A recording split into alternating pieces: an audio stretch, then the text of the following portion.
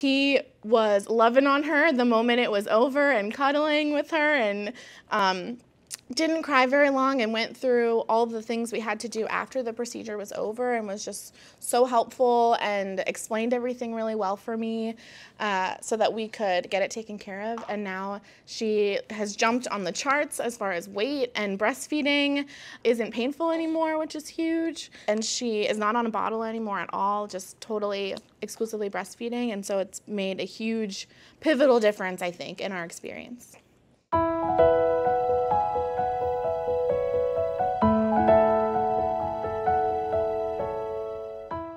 So I'm Samantha, and this is Willow. She is about to be 6 months old. When Willow was born, we had all the problems that you can have with breastfeeding. So thrush, we had mastitis, we tried a nipple shield, we tried all of the things. She was dropping weight, there was concern she wasn't gaining fast enough, and no one told me why. You know, the doctors at the hospital didn't get any sort of indication of what was happening. The pediatrician was like, okay, well, formula and bottles, and I'm like, wait, you know, this is supposed to be the natural thing to do. I'm supposed to be able to do this. And so I looked up our insurance, I checked here, gave them a call. They got me in the next day, which was huge and amazing because there's no time to waste when your baby is not getting the food that they need. We came in the next day and checked, and Dr. Dave was like, yep, tongue and lip tie. So it really was this kind of gut instinct that I had that something wasn't right. We talked through all the steps of the procedure, you know, having the nurses come in, how they would position her on the table, that there was a laser. He showed me the equipment they were going to use. We talked through that it would just be a couple seconds to get through the process. Dr. Dave didn't pressure us at all. I came in fully prepared to, like, this is what I knew it was in my soul, and I was prepared to go ahead and do the procedure, but he was like, no pressure. You can come back. We can do it a different time if you want to think about it.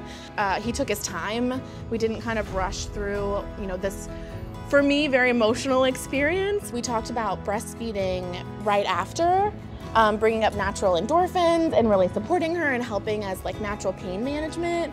And so as soon as we were done and he felt good that she was in a good place, they left the room and they left me to be able to feed her and to work on it, and came back in, checked on me, making sure everything was okay. Even that like first time she fed after, it was better. It didn't hurt as much. The pain for me wasn't there. She was relearning how to use her tongue and her mouth and all the things for feeding now that she had this freedom in her mouth she didn't have before.